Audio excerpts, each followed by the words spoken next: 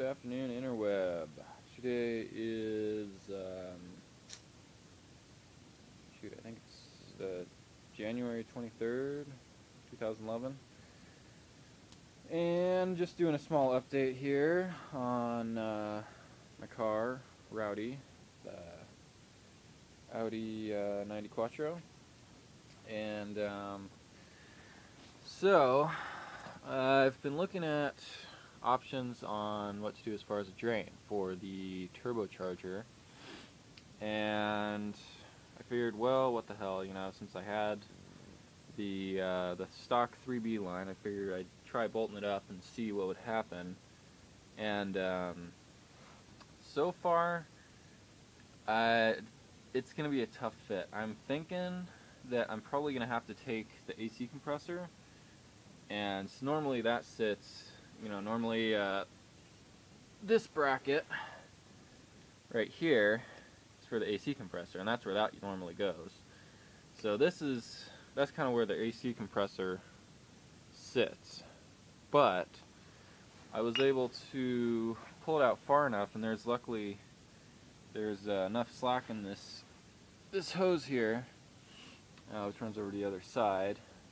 But there's enough slack in that hose so that I can pull it over, and I'm thinking if I can just fabricate some kind of extension for this guy here to push the whole assembly over, and I'm 90% sure I can make it fit.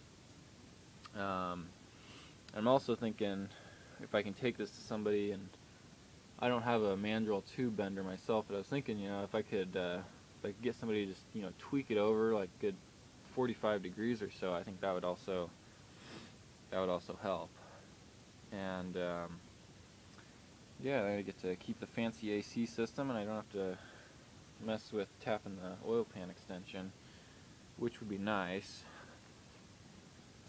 Yeah, still waiting on the head from the machine shop, which I am getting a 3B head.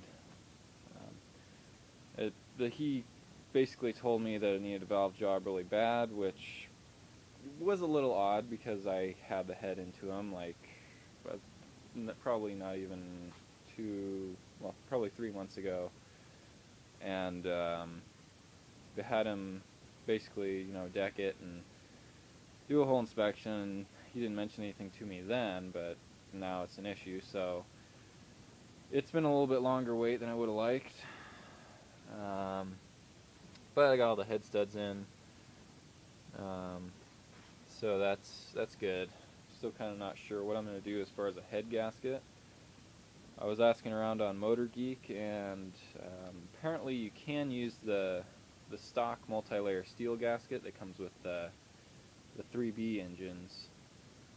The 7A normally just comes with a pressed fiber gasket, which is okay, but multi-layer, from what I've heard, multi-layer steel is always better.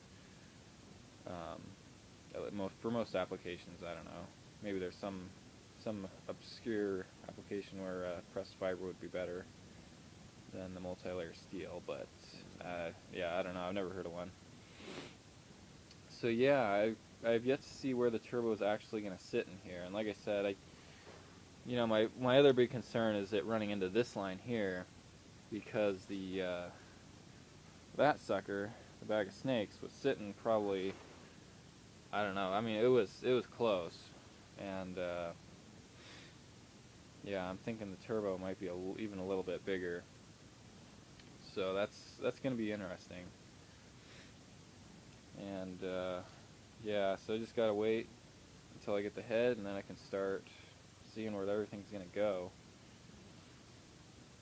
And yeah, that's pretty much it. The only other thing is this cool little guy here.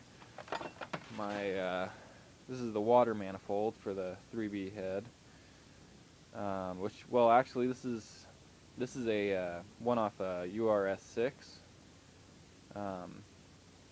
and it's actually an AAN engine water manifold. However, I'm gonna kind of bastardize it and chop this thing off right here, because if you look, it sits right on top of the power steering pump. So I'm going to have to chop that off and stick another outlet on that side. I'll probably chop that guy off too. But I got to have somebody weld that up. The good news is, though, is I found a nozzle that's the right size, because this one is a little bit bigger than the hose that comes out of the top of the radiator on the one that I have right now. And it's actually this guy right here. It's off one of the old 10-valve naturally aspirated engines. And yeah, luckily it's the right size and everything, so I'm probably just going to take it in and try and have somebody lop it off and weld it on there. And yeah, waiting on the machine shop. Well, till next time, hasta la vista.